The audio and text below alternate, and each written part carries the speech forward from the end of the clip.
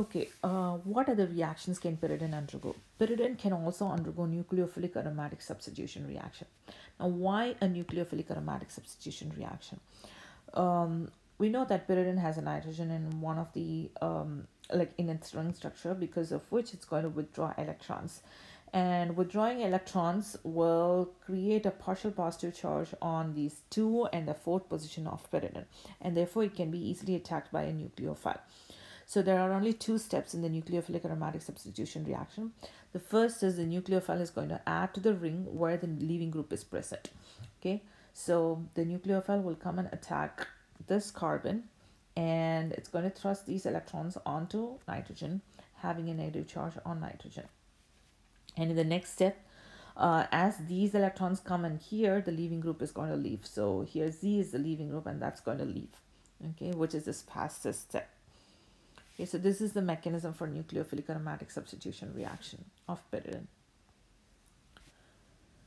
Okay, and why at C2 and C4 position? Again, when you look into the intermediates that are formed for the nucleophilic aromatic substitution reaction, you can see that at the 2 position and at the 4th position, you have 3 stable or 3 intermediates that are formed, out of which one of them is going to be more stable. But in the 3rd position, they are equivalent, but they are comparatively less stable than the ones that are received in 2 position and 4 position, and therefore pyridine is going to undergo nucleophilic aromatic substitution reaction at the 2 and 4 positions. Okay, now what if the leaving groups are different? Say for example, if pyridine is going to have 2 leaving groups, then which one is going to be replaced? That's going to be dependent upon the basicity of the different leaving groups. So here we have a molecule which has 2 leaving groups. We have bromine, and as well as we have OCH3, and which one is going to be a good leaving group? Obviously the one that is a weak base is going to be the better leaving group, right? So when there is a nucleophile, it's actually going to replace the bromine and not do anything with this part of the molecule, and you get the compound. Okay, so here in this example, we know that CH3 is a bad leaving group, but Cl can take its lone pair of electrons and leave, right? So when the methoxide ion comes in, it's going to actually replace the chlorine and not do anything with the methyl group. Okay. Okay. What are some of the reactions? What are other reactions of pyridine? Pyridine can also undergo certain reactions on its side chain.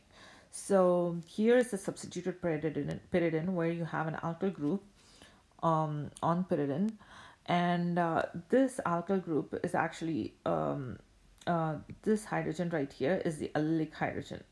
So when it is reacted with NBS, which is N-bromosuccinimide, specifically for allylic bromination, the hydrogen is going to be replaced by the bromine.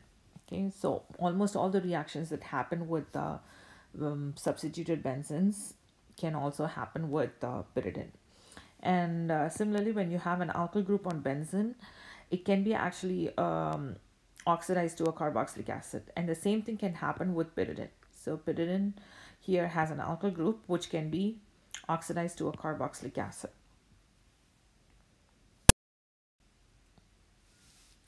Okay, diacetation reaction. Just as anilines undergo diacetation reaction, aminopyridines can also undergo diacetation reaction. Okay, so here is 2-aminopyridine which reacts with nitrous acid. Nitrous acid is got by reacting sodium nitrite in HCl at 0 degrees Celsius. So it is converted now into a diazonium salt, and this diazonium salt can be readily acted on by a nucleophile. So it's going to replace the nucleophile is going to replace the diazonium part of the molecule. And then here in this case, it's an enol form because you have a double bond and also an OH. And we know that the keto form is the most stable form. So by rearranging the hydrogens and the double bond, you will get the keto form. And the same thing can happen when the amino group is in the 4th position. in this case you will get a gamma pyridine. And now why this is a gamma pyridine? Because this is the alpha position, this is beta, and your carbonyl part of the molecule is actually in the gamma position with respect to the nitrogen in pyridine. Okay, acidity of methyl group at C2 and C4 position on pyridine. Say for example, if you have a methyl group in the 4th position or in the 3rd position, then that hydrogens connected to the carbon is going to be, the methyl hydrogens are actually going to be very acidic. You can even connect the acidity of this hydrogen with the acidity of the alpha hydrogens on the ketone. Okay, they are going to pretty much have exactly the same acidity.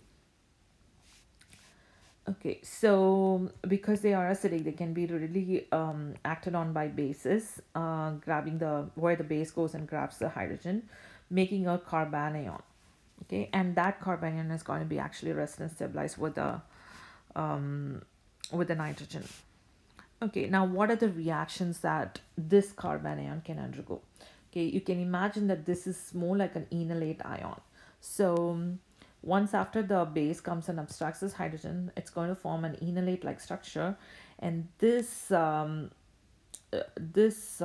carbanion is going to go attack the carbonyl compound, giving the addition product, and then finally water will get eliminated to give the product. Now let's see whether we can do the mechanism for this reaction.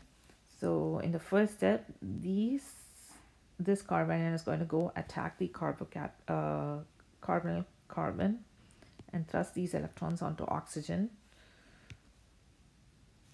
So it's going to give,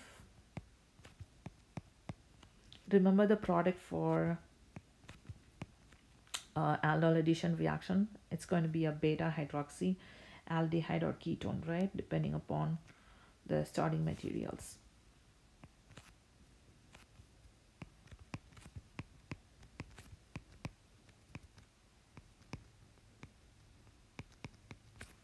Okay, and in the next step, this would be protonated, and after that it is going to undergo elimination reaction, actually condensation reaction, where it's going to remove water molecule. Okay, and that's going to put a double bond right there. It's going to put a double bond right there with the elimination of water molecules. So that's going to give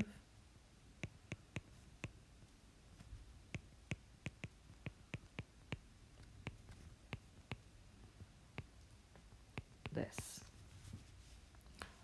Okay, and you can also alkylate, you can also form carbon-carbon single bonds using taking advantage of the acidic methyl group. Okay, so here we have methyl group in the 2nd position, and remember there's not going to be any effect on this methyl group because that's not going to be acidic at all, because this nitrogen is going to withdraw the electrons only from the 2nd position and in the 4th position. This methyl group is not going to be affected by the nucleophile at all. Okay, so when you look into this, the amino group is going to go grab this hydrogen and forming the carbanion, and this carbanion will go and attack the alkyl halide and thrust these electrons onto bromine, forming the carbon-carbon single bond.